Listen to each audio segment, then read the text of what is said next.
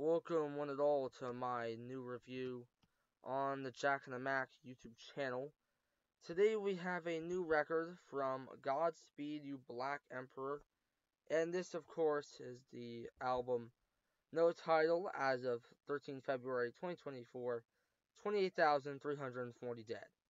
This album has of course gotten quite the reception as of late, largely due to political reasons and stuff like that. Anthony Fantano, basically the main music head honcho, if you will, of YouTube, didn't really give a score. I actually just watched his review.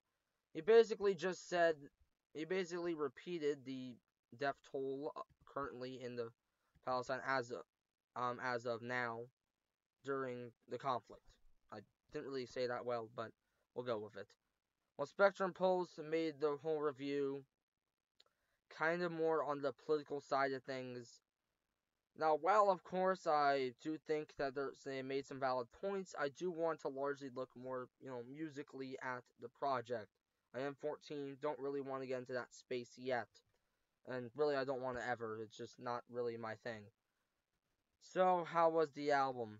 The album as a whole is very bleak. I mean, or no, it's kind of like a mix. Like it begins very bleak and it ends kind of very strong and ambitious. Or, I don't know really how to word it. It's kind of it begins very bleak and then ends very trying.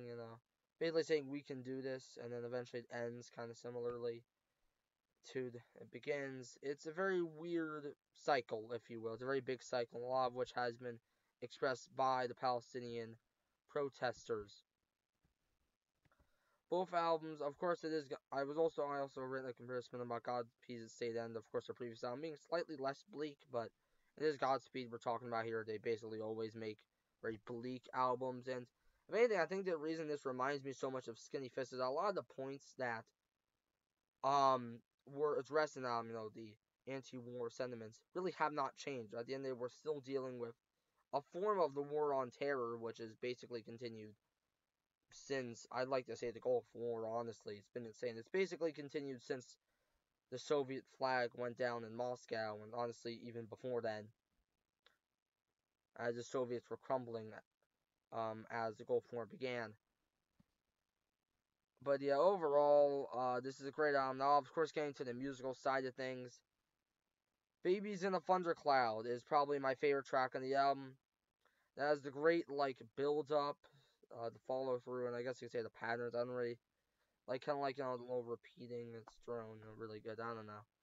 I'm not great with my reviews, in case you couldn't tell. I'm not great at describing things that I just listen to. It's tough.